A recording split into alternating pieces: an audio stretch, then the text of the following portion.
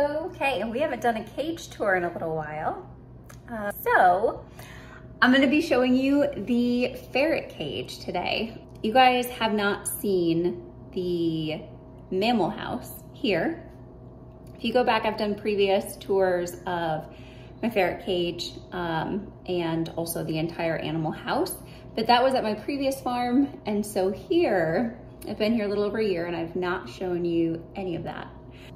Normally, these videos take me a lot longer than I expect them to because I'm a perfectionist and also like I have a really big imagination. And so I constantly have like new ideas or things I want to change or do better or whatever. And so it just goes on for months and months and months. But I'm satisfied enough with the ferret cage at this point to show you that.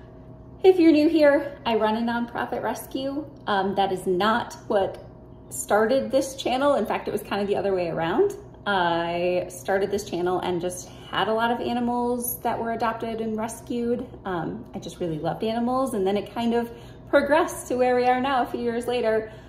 Bigger farm, more animals, and officially a rescue. So having said all that, the ferrets you're gonna see are all surrendered. Ferrets are adorable and fun, but they are a lot of work. Just make sure you do your research. If you like the video, as always, please subscribe to the channel if you haven't so that you continue to see my animal content. It also helps support me and the sanctuary. Also, be sure to like this video if you enjoy it and want to see more animal cage tours. Okay, I have about 2 minutes before somebody poops on the floor in here. So here we go. Some of you may recognize the windows, especially with the bunny decals from the pet house at my previous farm. These are awesome. The only thing I'll mention, because ferrets are tricksters, yep, we have to put this smooth plastic on the back because otherwise, like he's doing right now, they'll just use all of these little dividers to climb right out. So that smooth surface on the inside makes it so they can't escape, and it still looks really cute on the outside. Here, the AC unit. This is a climate controlled building. So we have tunnels everywhere. And they actually utilize them, which is really fun. Entering into their space. Yep, look at that. They've already thrown balls all over the place. These were all in here when I started filming. So I absolutely love ferrets. I always have.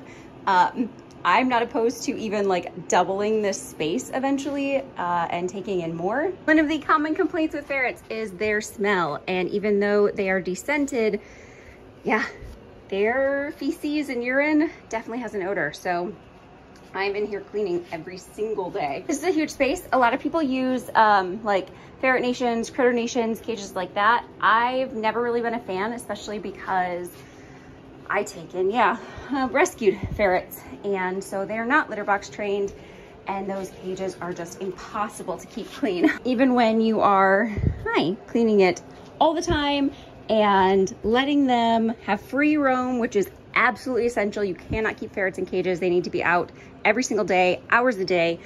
It's still just messy, messy. So the past several years, I've always created spaces like this instead, and they utilize every single part of it. So we have the ball pit. They love this ball pit, and it's probably the only area that they don't go to the bathroom. Well, hello. Tunnels. I want to put even more tunnels in here. These were actually purchased off the wish list. I would love to have, especially now that I know that they will use them. They run this one all day, every day. I would love to put like maybe coming off here, up and like around this whole space, and I don't know. Anyways, they adore them. They sleep in them. Good baby, go potty over there. Look at both of you. We're getting there. They're still pretty new.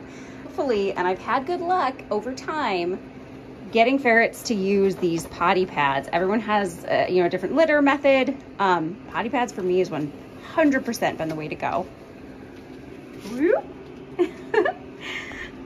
Water bowl. This is actually, I think it's supposed to be for like bananas. They sleep in this all the time and it's adorable. This tree, which was actually for cats. So yeah, it's got little cubbies, it's got different platforms. That tunnel is messed up right now. Up here. Oh, there goes another one. This is probably their favorite place to sleep, right in the center there. But then this is actually a tunnel that goes all the way around also. Wait, backtracking? You changed your mind? Come over here. Come on, buddy. You can do it. Come on. Come say hi. Ah, one of these is a little biter though, so I have to watch because they're going after my feet. Hi. This is not connected to anything. Like even the outlet is not connected. This is nothing. There's nothing here.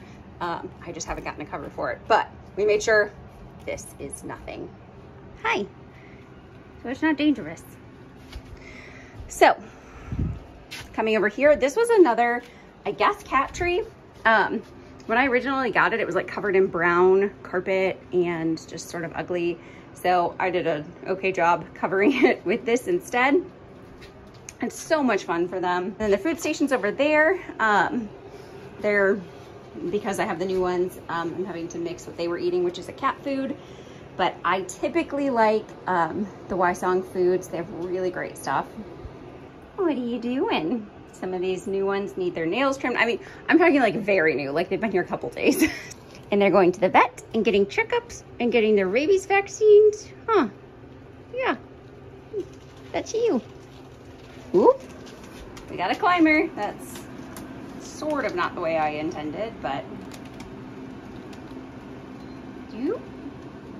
I thought it would be fun to go like, the other side I thought it would be fun to come along here and then like crash land in the ball pit, but okay, to each their own. Sometimes I'll walk in here and it's just like a row of ferrets sleeping inside this tunnel. Are you happy? Happy ferrets? I want to get some little, I've seen like little cat toy, dog toy type things that they'll kind of run around with or whatever, toss a little bit.